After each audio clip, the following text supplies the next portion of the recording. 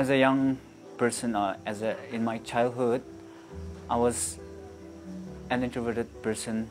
I did have friends, but not much.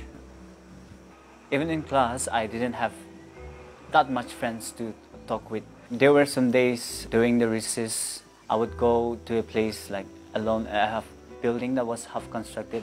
I would have my lunch there alone, and every bite that I took, I remember crying and tears falling from my eyes.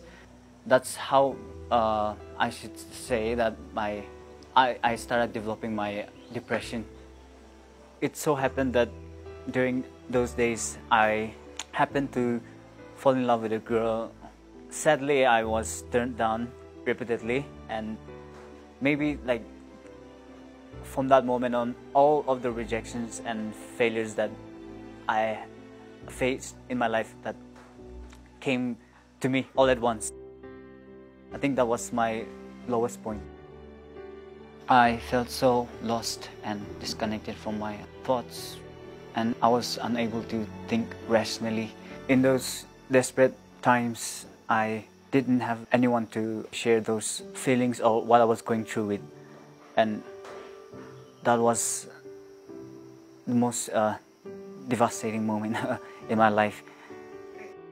I decided to be my own captain and started working on anything that would distract me from keeping my thoughts from overthinking and anxiety and depressive moments.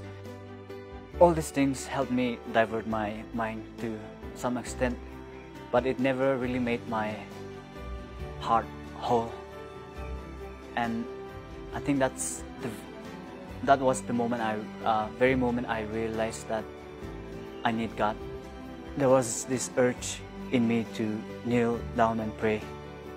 I started telling God, God, if you are real, if you are here, harden my heart from all the heaviness that's trying to bring me down, all the overthinking that's making me sweat and weak.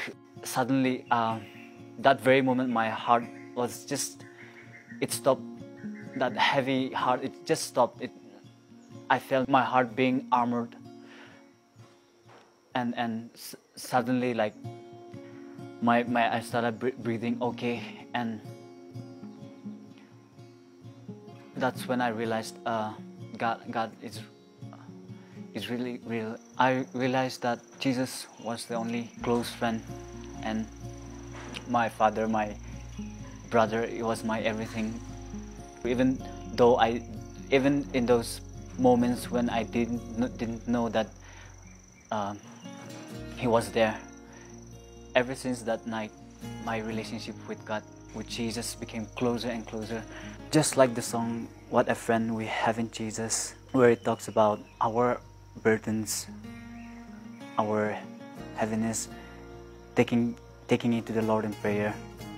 Today, even when I go through all those troubles or sickness or any kind of problems that comes in my way, that disturbs my mind or thought, I simply take it to the Lord in prayer, because I know that when there is God in my life, when there's the presence of the Lord in my life, I am free.